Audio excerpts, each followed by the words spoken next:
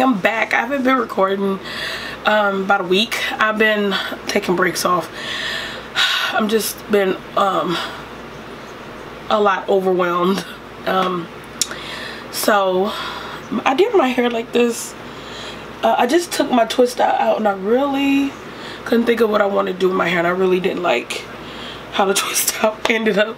I had it twisted for like a week and then, you know, taken out. I really want my hair recolored. I don't know, I still don't know how I want my hair, but I'm still thinking purple, not purple, but pink. Hopefully it don't end up red or something, but yeah. So I got like 2 ponytails, yeah, bringing me back to my youth, and this little sucker just sitting up here. So what I have on my lips is Chestnut Lip Liner and Kat Von D's Bow and Arrow, and that's it. I used my favorite foundation today. That's the Tarte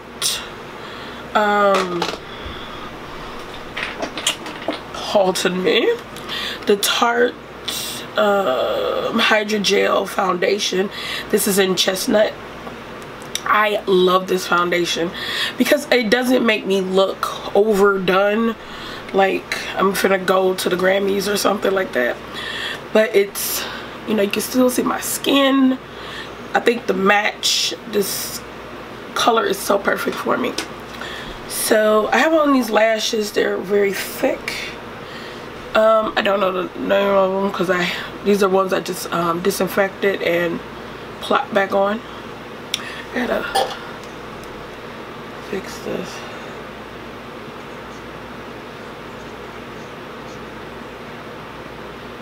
Because sometimes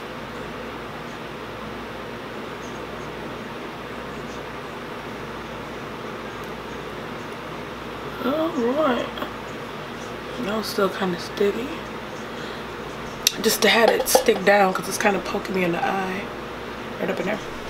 But oh, and I also put this in the inner part of my eye. This is Tonic by Urban Decay. This is one of their single eyeshadows.